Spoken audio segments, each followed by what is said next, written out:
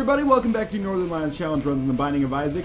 After the very quick one we had in the last episode with the blue candle, we're actually going to do another one that seems to be quick. It's called In a Hurry. It was suggested by YouTube user Floating Jet. Basically, this run's a little confusing to me, but it's almost like a speedrun type run, but not in the sense that you're just taking like Epic Fetus and blowing through every single boss in 2 seconds. We have 99 cents, so we got the dollar item. We have Pyro, 99 bombs. We have Skeleton Key, so 99 keys. We have Skinny Odd Mushroom, which greatly increases our fire rate. We have Pentagram, as you can tell by the horns on top of us, which increases our damage a lot. We have the Shovel. Now, the thing with the Shovel is we have to use it after 6 combat rooms. There are 2 exceptions.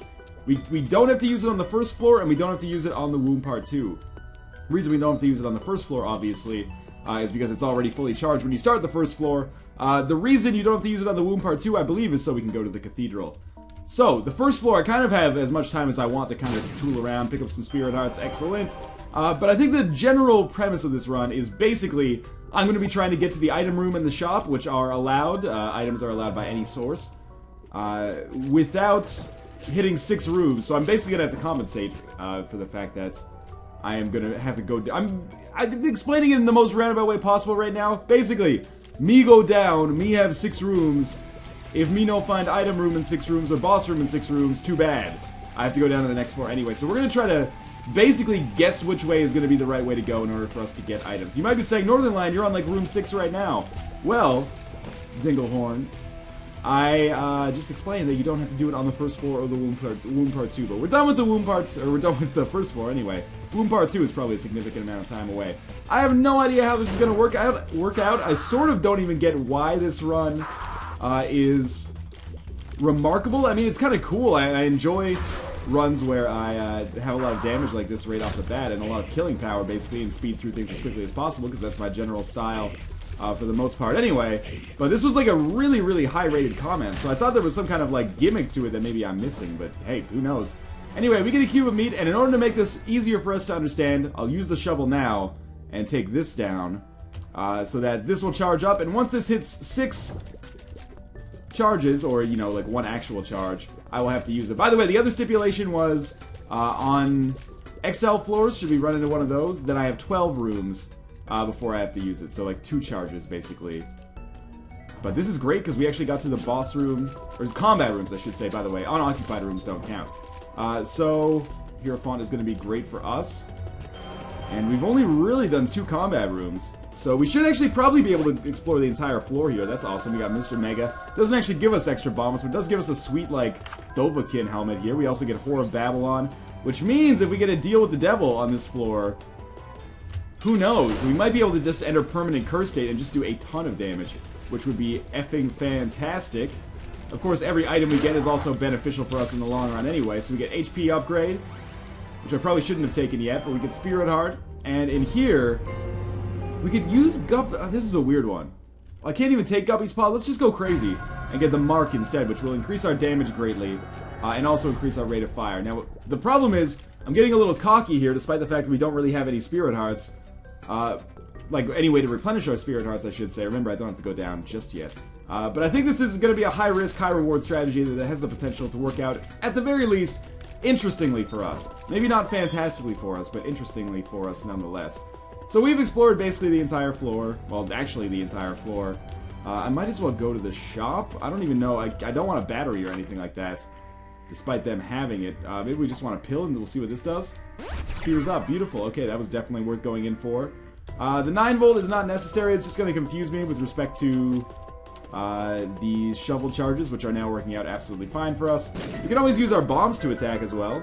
I should have just blown up that slot machine because there was no reason why not. But anyway, that is a remarkably good seller part 2 for us. So we're going to go down to the next floor, hoping that things get even better as we move along.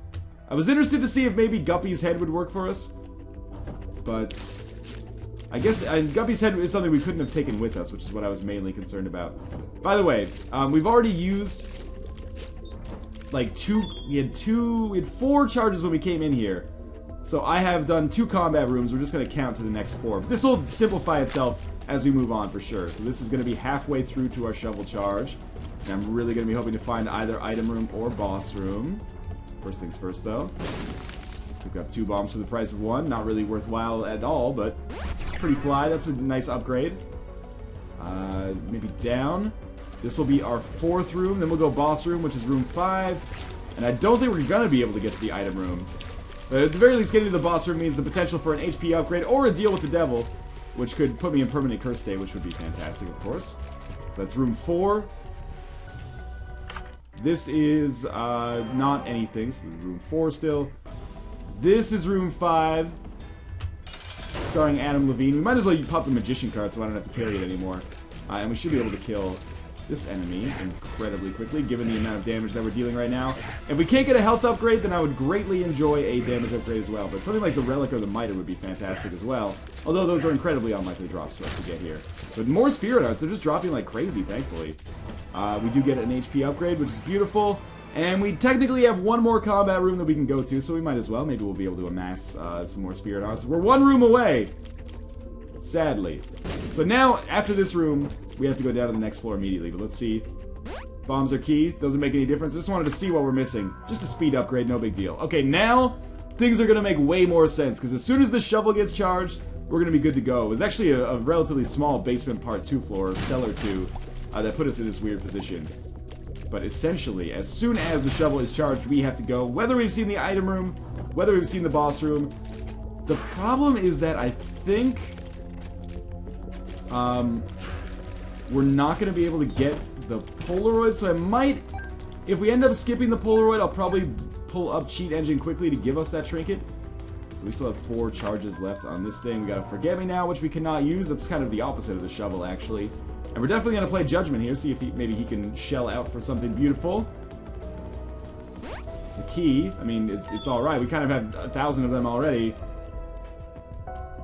And I think the reason you got unlimited money, unlimited bombs, and unlimited keys was basically to be like, you have no restrictions in your play, except for the fact that you have to go as fast as possible. So I completely understand the reasoning behind that. Beyond that, we need those bombs, keys, and dollars, or money, I should say. That's going to complicate things.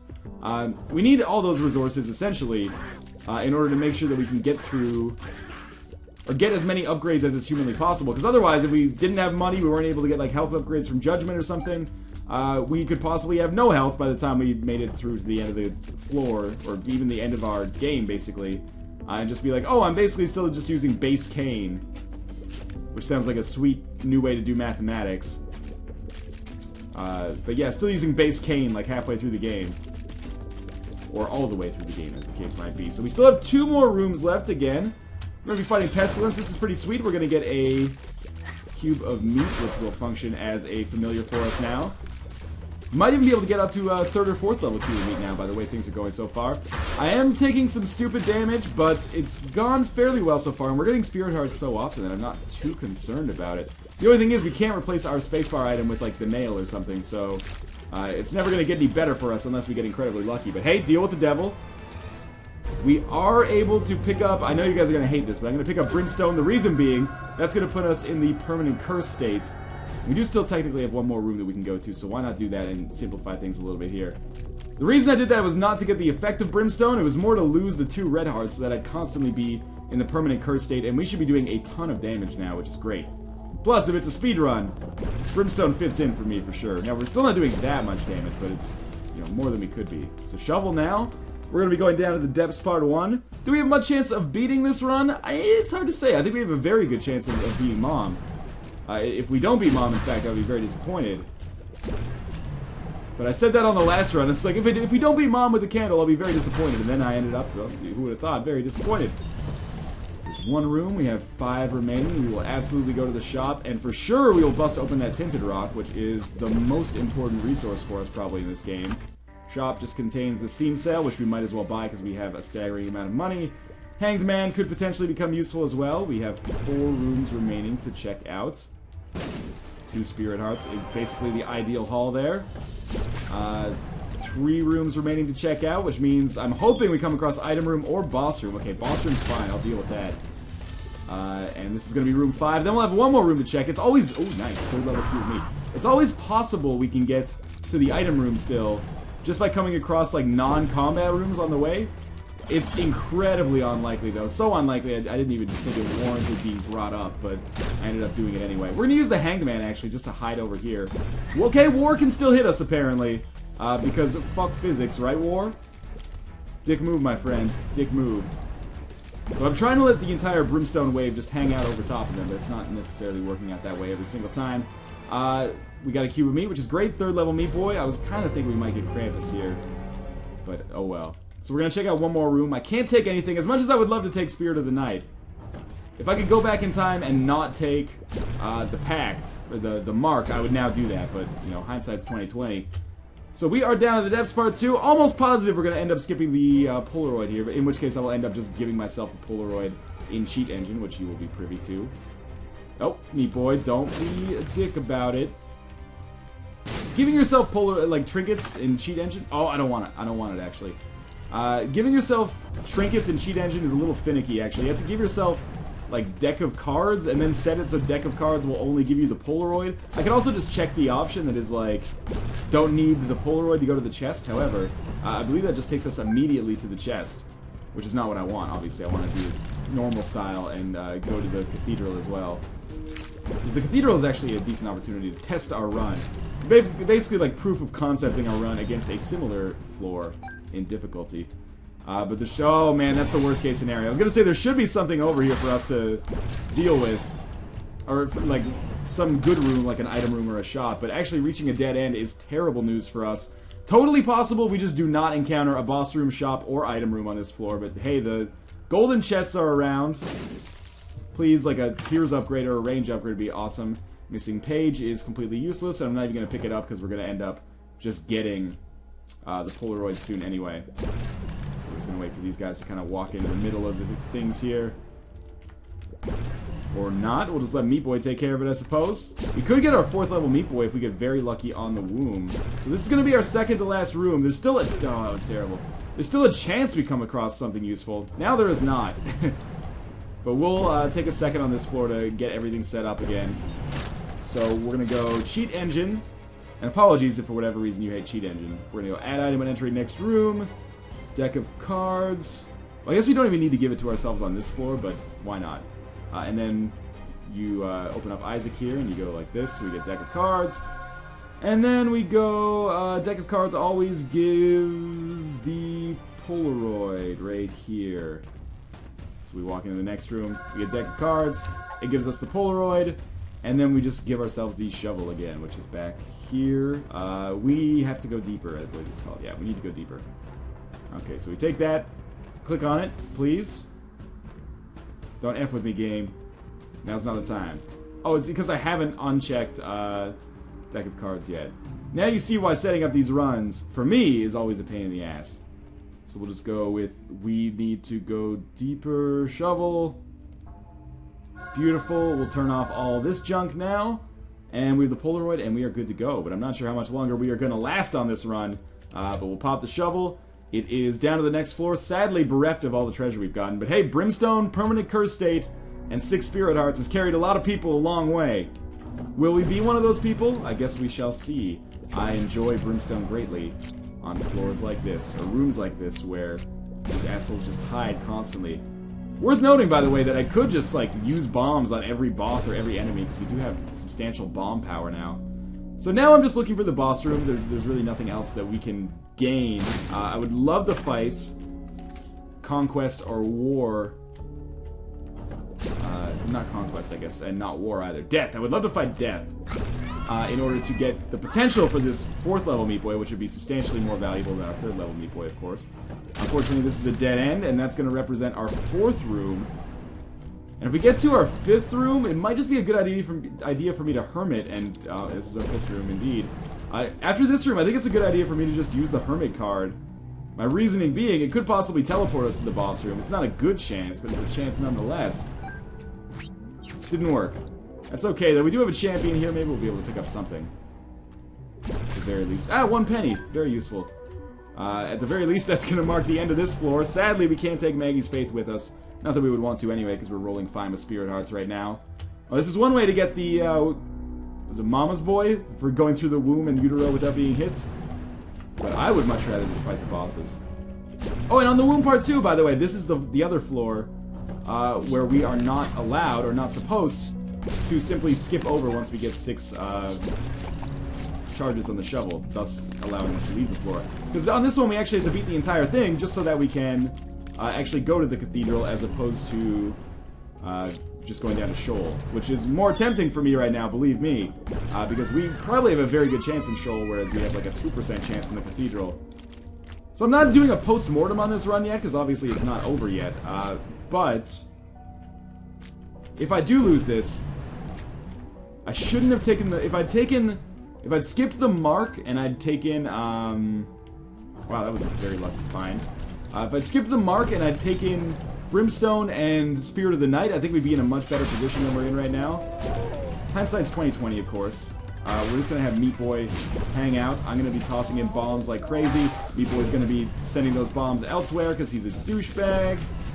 That being said, we do have like crazy damage and killing potential here. Maybe our damage isn't that great, but our killing potential is quite strong. Alright, Meat Boy, don't kick the bomb! God, you're a dick sometimes.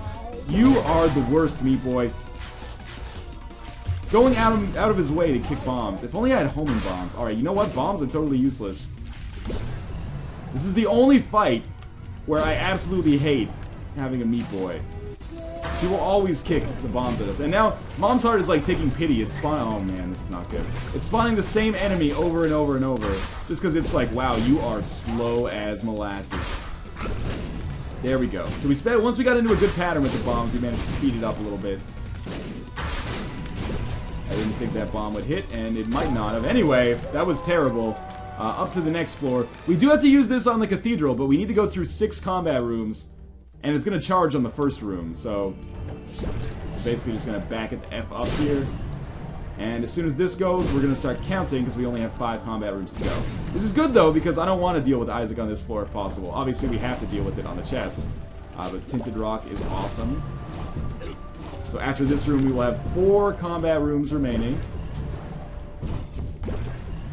Dead, fantastic. Tinted Rock is of the utmost importance. 2 Spirit Hearts, okay, that's valuable, so we have 4 left. After this room, we will have 3 combat rooms remaining. And now I'm starting to see the appeal of this run. I like it. You're balancing... That's the thing, is that the good thing about a good challenge run is that it's all about trade-offs, and we have great trade-offs in this run. We've got to go fast, but we also want to get as much item, or much treasure as possible. So we have 3 rooms remaining now, or 4. 3. We have 3 rooms remaining. And we have another Tinted Rock, that's beautiful.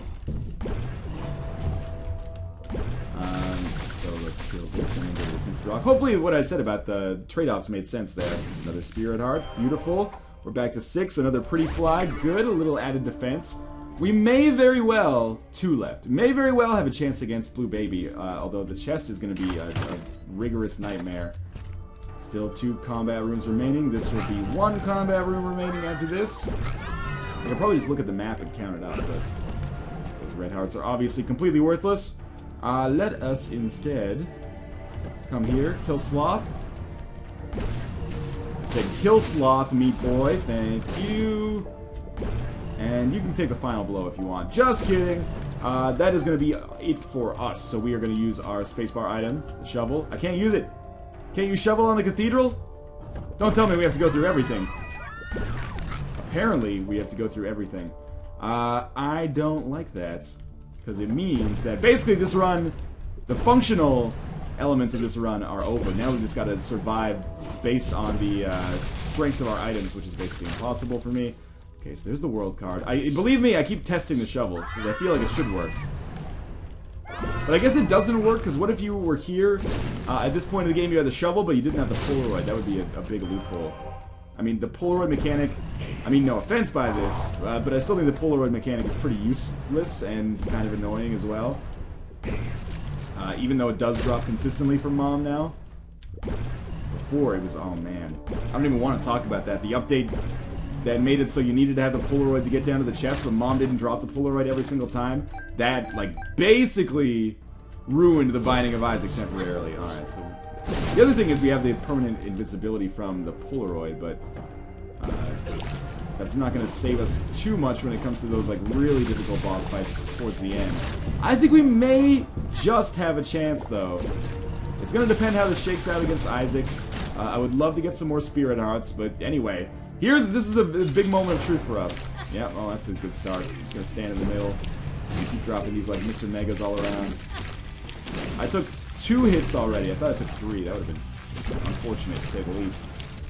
Okay, Meat Boy didn't push any bombs out of the way, so even though this fight has gone terribly for me so far, now we can start doing a little bit more damage. The problem is Meat Boy is constantly doing, like, a minute amount of damage, which is terrible because it means Isaac is constantly firing as well. So we have invincibility now. Let's use it. That should take him into 3rd phase, more or less. Yeah, there we go. I can only get hit 1 more time. Getting hit twice is a death sentence. So I'm focusing mainly... Oh, God. Okay. Get in. Drop bombs. We're okay. Just play it cool.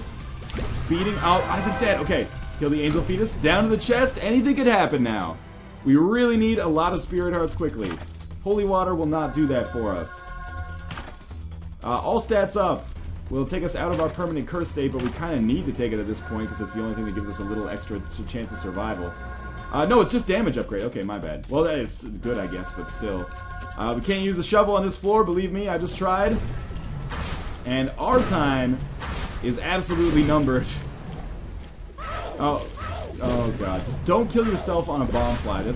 I have very meager expectations of this room. Don't kill yourself with a bomb fly. And don't let Meat Boy kill you with a bomb fly either. That dude will do it! Oh my God, I reneged on my initial promise. In any case, thank you guys for watching. Thanks to Fruitful Jed, I believe, something like that, for this challenge run suggestion. I was a little skeptical at first, but I decided to trust the commenters, and I'm glad I did. This is one of the most fast-paced and fun runs I have had in recent memory. As always, continue to suggest your challenge runs, and I will do the ones that I deem most entertaining, appropriate, or popular, or visible, etc., etc. In any case, thank you guys for watching, and I will see you next time.